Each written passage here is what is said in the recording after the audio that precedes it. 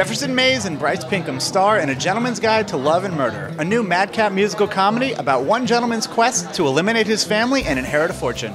We're meeting the cast and getting their guide to this brand new musical adventure. How do you describe the show to your friends and family? What do you say to describe this crazy musical? I would describe it as a very Oscar Wildean play with amazing, legit theater music. The show is about a social climber who discovers that he's related to a very important wealthy family. He decides to kill all of those relatives that stand before him in the line of succession, all played by Jefferson Mays. Hopefully, if I do it right, you'll root for him. You play 8 different characters. Yeah. When that was presented to you, how did you wrap your head around it? How did you come up with these 8 different voices? I was very excited about it. I think as an actor, you always want to play all the parts yourself. And I just sort of pulled them from the central casting office of my imagination. What tone were you going for with this? Were you going for that good old-fashioned musical comedy element? I think we thought, we thought about English music halls, so that was kind of the idea. And we looked scenically, the piece is inspired by Victorian toy theaters and choreography. It's very much of the era. It's actually a very polite, funny show about killing your relatives. I think that there's a certain thrill and joy to seeing somebody kind of climb their way up, especially through scheming murder. I think it's kind of a love letter to the entire history of musical comedy and on both sides of the Atlantic. Imagine if Gilbert and Sullivan were bored one night and they called up Charles Dickens. They were like, "Hey, Charles, do you want to come over?" And Charles Dickens was like, "Yeah, I'd love to. What are you guys up to?" And they're like, "Oh, we're just watching the first season of Downton Abbey. Do you watch?" And he's like, "Yeah, I totally watch. I would love to watch that. I'll come over." They come over, they take like a hit of laughing gas, and then watch the entire season, and then write a musical.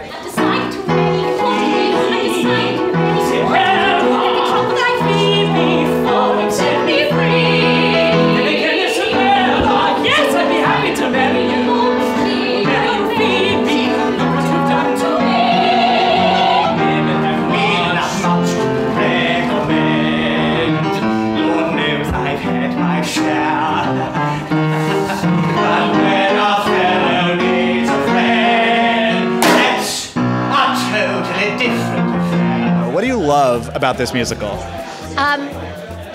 The fact that it makes me laugh every time I hear any of it, and how fabulous the tunes are, and what a high degree of wit and charm it has, and dastardliness all at the same time. It feels naughty, to be honest. And it's so authentically British. That's what I love about it.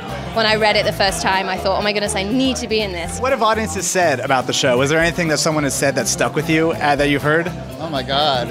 Well, I will say this, and forgive the immodesty of this, but Robert knows because we both saw it. People would get up at Hartford and in San Diego at intermission and walk to the box office and buy tickets for the next time they'd come back.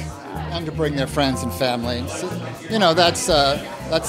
that's pretty great. My wife has gone into the ladies' room at the interval and then overheard a variation of the following conversation. It's like, isn't it wonderful that they got actors that all vaguely resembled each other to play the 8 different roles? And that makes me really happy and really depressed simultaneously. You know the expression falling in the aisles? People were falling in the aisles. They were just bowled over. It really is a fun show. It never gets old for me. If you had to quantify it, how much fun am I going to have at this show when I see this? I'm hoping that you will become incontinent and lose control completely.